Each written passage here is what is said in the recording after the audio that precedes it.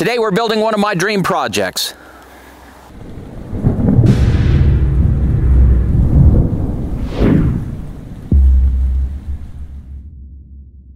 Hey Provident Preppers, this is Jonathan, and today we're building one of my dream projects. This is a rainwater harvesting system. This is something I've wanted for many years because I see the value in being able to take that rainwater and turn it into usable water for our family. So come along for the ride.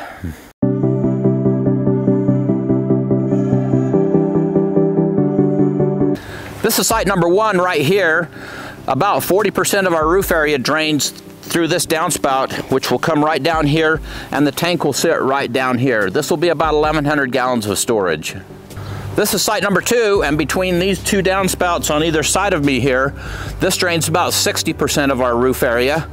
This is going to come down, and that tank will sit right in front of me here, and will provide about 1,400 gallons of storage. This is the bulkhead fitting that will fit on the tank, and this will adapt that so that we can use Schedule 40 pipe. Okay, we're just going to put the bulkhead fitting in now. We've got the hole drilled, and we'll put the bulkhead fitting on.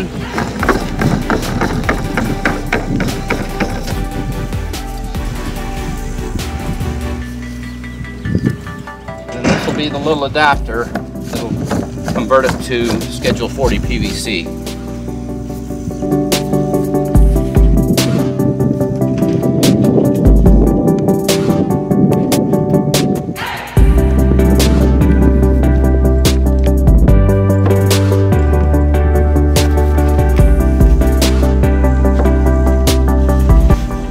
Good and snug.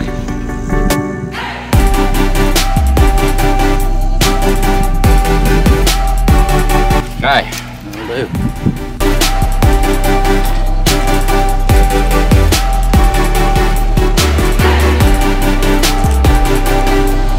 This is a downspout adapter that will adapt the rectangular downspout to pipe. And this is a Fernco coupler that will allow us to connect that together. I want to introduce my friend Steve. Steve has come to help with this project today, and it was just a reminder to me how important community is and how we can all work together. So what brought you here today? Why did you want to do this?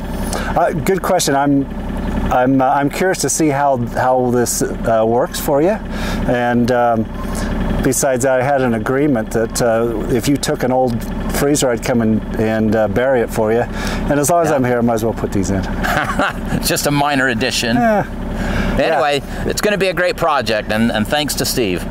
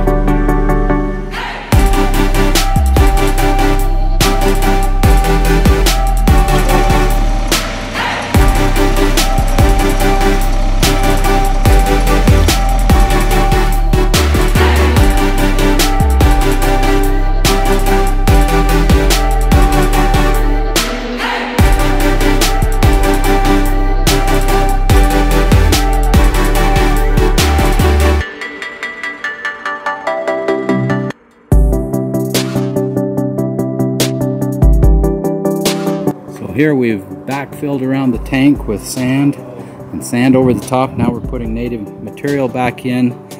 You can see the exit pipe going out the west end there, and we're ready to start another project.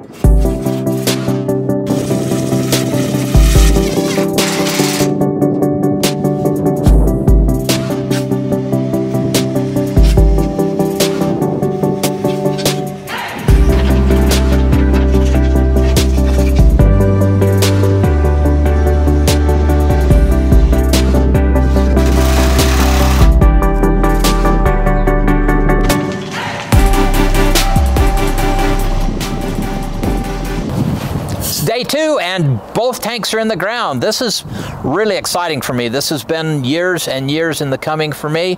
So I am so excited, and it's all credit due to Steve. Did it take as long as you thought it would? It was faster actually than I thought, getting it done. A lot slower than I'd hoped.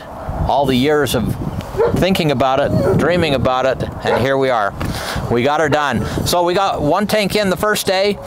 That went with a few challenges, learning curve that we go through, but we harvested 7 inches of water in there last night, somewhere probably around 150 or 200 gallons. So we made some real progress. That's great.